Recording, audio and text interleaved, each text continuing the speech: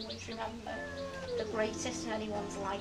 You'll start off a day just two people in love and end it as husband and wife. It's a brand new beginning, the start of a journey, with moments to cherish and treasure. And although there'll be time when you both disagree, these will surely be outweighed by pleasure. You'll have heard many words of advice in the past when the secrets of marriage were spoken, but you know that the answers lie hidden inside where the bond of true love lies unbroken.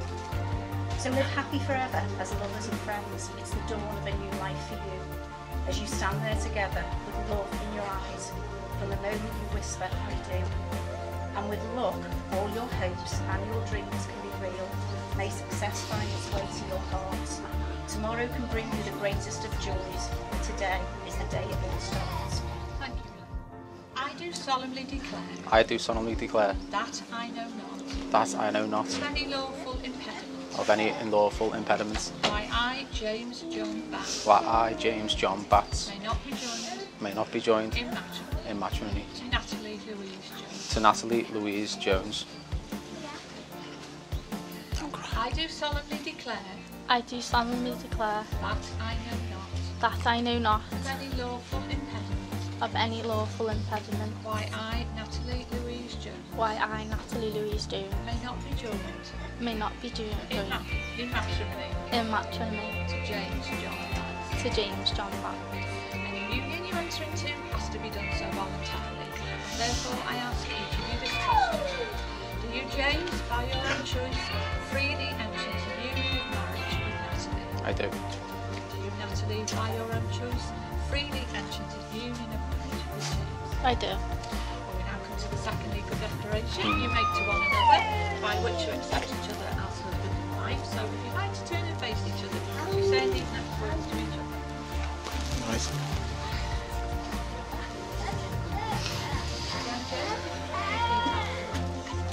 I call upon I call upon these persons here present these persons here present to witness to witness that I, James John Batts, that I, James John Batts, take thee, Natalie Louise Jones, do take the Natalie Louise Jones to be my lawful wedded wife. to be my lawful wedded wife.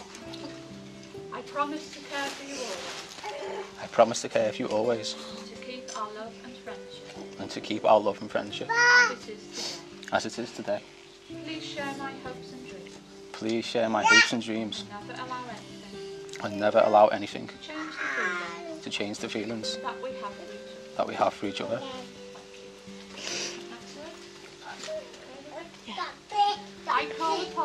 I call upon these persons here present to witness to witness that I, Natalie Louise Jones, that I, Natalie Louise Jones, take thee, James John, to take thee, James John Batts, to be my lawful wedded husband. to be my lawful wedded husband.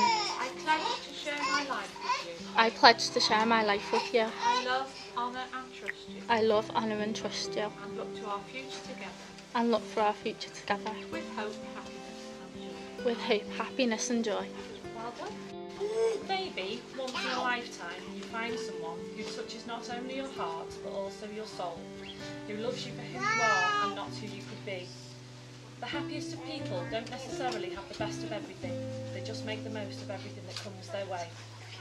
You should be with someone who makes you smile, because it takes only a smile to make a dark day seem bright.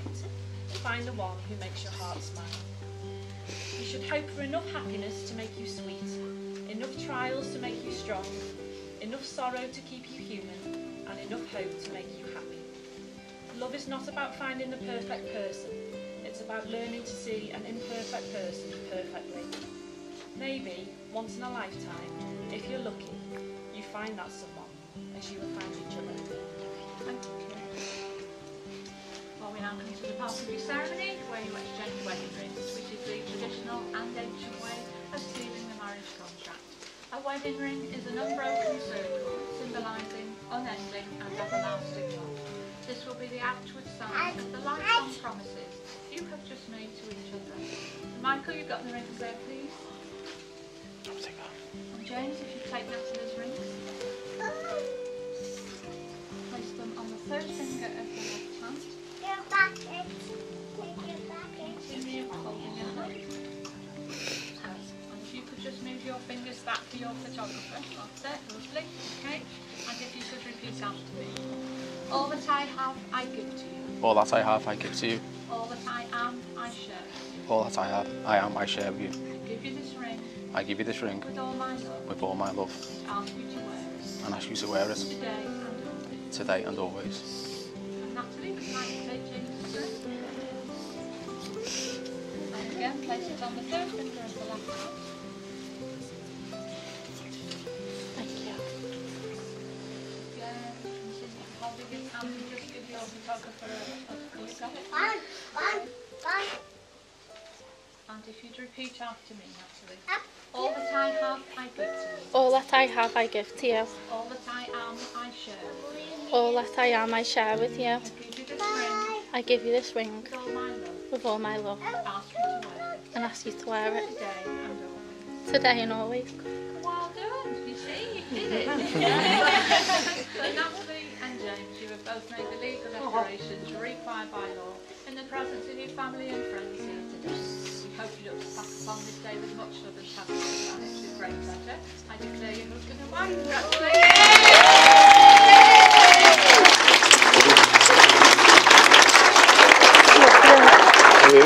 Oh, you're my husband now. You're my husband.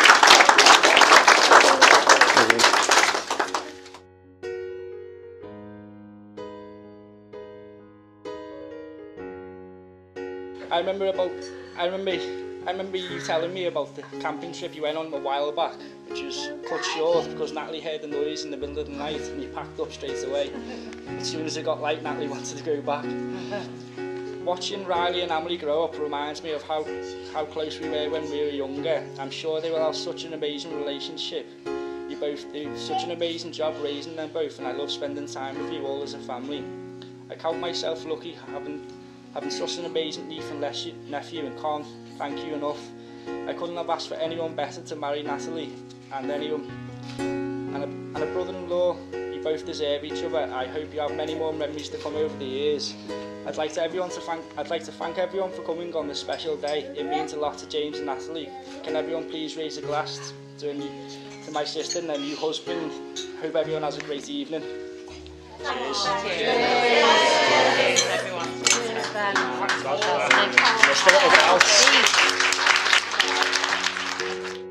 Firstly, before I start, on behalf of my wife and I would like to welcome you to our special day and thank you all for coming. It means a lot to have all our family and friends here with us today. Now, where do I begin? Mum and Dad, I'm very confident everyone in this room would like to thank you for producing an incredible son. But honestly, thank you for always being there for me with unconditional love and support. You've allowed me to make my own decisions in life, and I've been there to pick up the pieces when it's fallen apart. I appreciate everything you have done for me and my family, and I love you both very much. Angie, Barb and Ben, thank you for making me welcome to the Mal family and for your love and support from the day I met Natalie.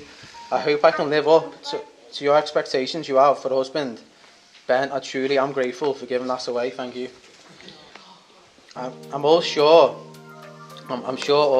some of you will agree that the maid of honours and bridesmaids all look amazing today. They have done an amazing job keeping Nat calm and having to put up with her. The main one is they actually helped her to make it somewhere on time, unfortunately, which I think deserves a toast alone. I'd also like to thank the best man for firstly agreeing to do it, but mainly being a great brother and not humiliating me on the stag. Well played, brother, drinks on me. Also, thanks to the ushers, Ian and Richie, two very good mates of mine, and I'm glad you are both a part of the big day. Another huge thank you to family and friends who have helped me and supported me through some difficult times. You know who you are, and I can't thank you enough. Now let's turn our attention to the gorgeous lady sat beside me. I'm sure you'll agree, she looks beautiful today. I feel privileged you said yes all the years ago, and I've managed to wait this long to finally tie the knot. After constant nagging me, that is. But seriously, today I am happy I got to marry my best friend. From when we first met in Coronation Park And I was like, wow, who's that new girl in the Lacoste jockey? To where we are today in our family home with two beautiful children, Riley, James and Natalie.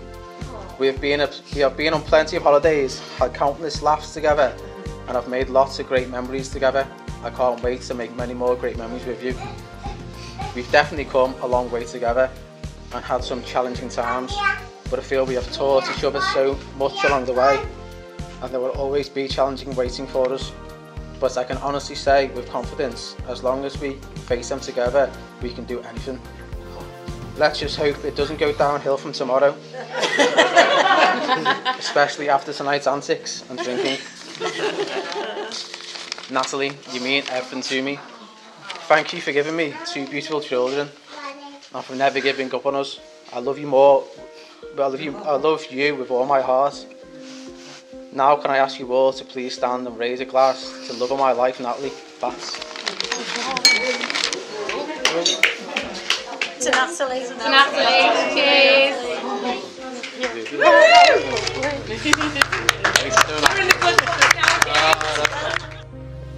Now, I didn't really know where to start with writing a speech, so I trawled the internet for some inspirational guidance and wisdom. A few hours went by and I found some really, really good stuff. Then I remembered I needed to do a speech. For those who don't know me, my name is Mike or Michael. And for those who actually do know me, I apologise. My actual name is Mike. Would you like a drink? And those of you who I chat to later, remember, I'd appreciate my full name being announced. I'm James's brother, and yes, I am the older one. It's been great standing up here today because after all these years, James has finally admitted I am the best man.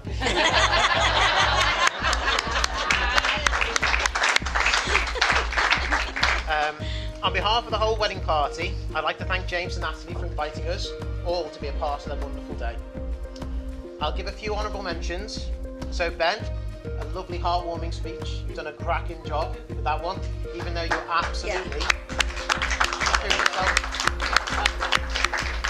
I'd like to thank my fellow groomsmen, Ian and Richie, for helping today to keep James in check before he was married. To all of Natalie's bridesmaids and how well they have done to calm her nerves on her fourth biggest day of her life. The third was the Bertha family, the second was Riley, and of course the first was James. A special mention to family and friends who've come all this way to celebrate this great day. Who would have thought so many of you people would have come for a free meal? Our Auntie Lynn has travelled all the way from Scotland. I'm surprised the First Minister gave you special permission to come across the border. Our cousins who have travelled all the way from Cornwall.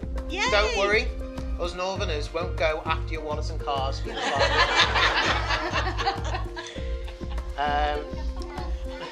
Now, I want to say how lovely the bride is today, Natalie. It's been a long time coming, hasn't it? Yeah, just a bit. Natalie, words can't do justice how beautiful you look today. Oh. James, you are very lucky to have a bride next to you who's even lucky to have someone to care for and devoted as Natalie. Her loyalty for you is unquestionable and her faith in you is endless. It's clear to me that you have both found the perfect partner and I couldn't be more happy for both of you. You guys have been through it all and having both a son and daughter, it looks like your family's now complete. For those who don't know much about mine and James' relationship, let me fill you in a bit. I've been around for his entire life, and I have the privilege of watching him grow into the fine man you all know and see before you. So, here it comes. I recall the first time I went to see him in hospital after he was born. Yeah, exactly. This little small person had just come into this world with everything ahead of him and not a care in the world. Now, try and explain to a 5-year-old, who's me, that your little brother, bear in mind, has the power bestowed upon him, and how little did I know that he went on to literally get away with murder. Yeah. As you could expect, we became of an age, the contempt I had for James would slowly turn into maddening battle. But, as with all relationships, there's a special bond between brothers. You know, the usual, I shot him in the eye with a BB gun, he pulled a knife on me after I shouted at him, so nothing too unusual. Growing up, James was always a mummy and daddy's little baby. In fact, so much, your actual true love was your beloved dummy. One particular holiday, we'd all been there for a few days. James' contempt for not needing his dummy. He had not mentioned the word dummy all day around the pool and the beach. Once bedtime approached, the fateful words, "Where's James's dummy?" from my mum and dad. James's ears pricked up and the words came out of his mouth. Dummy? Question mark. Next, the frantic search all over. No results. This would be known as Dummy Gate. A restless night was ahead. No rest for all, and what I recalled, he stayed under his bed, sobbing. This dummy obsession led him to nearly taking it to primary school. If it wasn't for our parents, he'd probably still have this bloody thing. And unfortunately, at his age, he still spits his dummy out, even if he doesn't get his own way. As we got older, there were some joint ventures, like going on holiday. We tried to drown my sister and broke her surfboard. Let's just say we had a few good holidays where we are forever grateful to our parents, even though we drove them up the wall. Speaking of driving parents up the wall, James had pestered for a family pet since he was little. And when our parents caved in, that's when Harvey arrived. Let's just say what I think James had in mind was a loyal pet, but it turned out Harvey in later years had replaced James, and now Harvey was the favourite. If anyone knows James, he's a massive football fan. He's won loads of awards every year when he was at his local football team. He was loved by the coach. This might be due to his charming personality. I am surprised, considering he's a miserable bugger most of the time. So, I've rambled on long enough, and with that note, can I ask you all to be upstanding for a toast to the happy couple?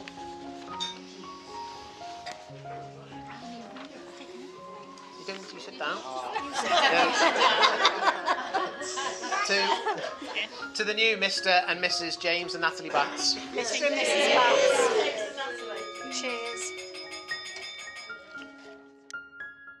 Just want to start off by saying hi everyone, and thank you all for coming and celebrating this special day for James and Natalie through these very hard times.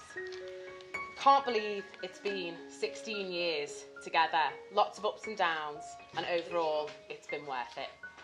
I love you both so much, and you are such a perfect couple together.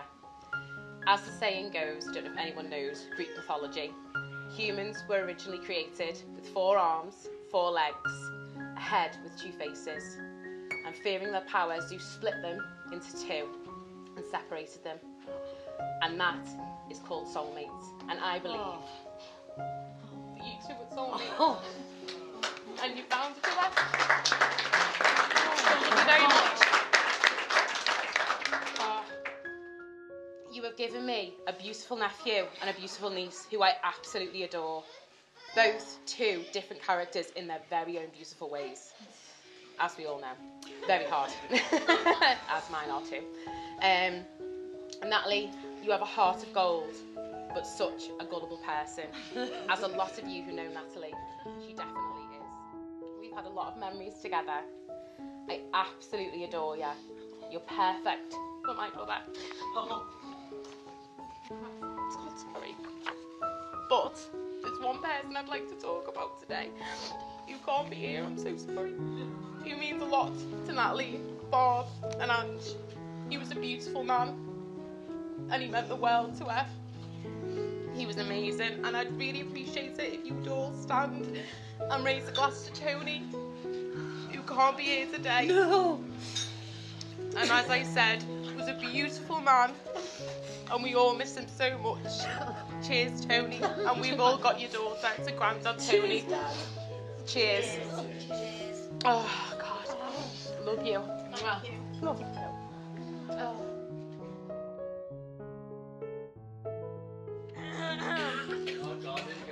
Don't worry, I'll keep this very much like me, short and disappointing.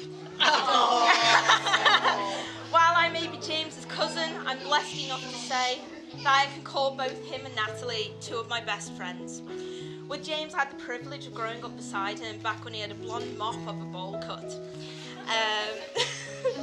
It's why I'll always call him James, not Jay, as many of them do. Yay. Because I'll forever look at him and be reminded of the mischievous yet incredibly kind boy I grew up with, despite the fact he's grown into a wonderful, loving man.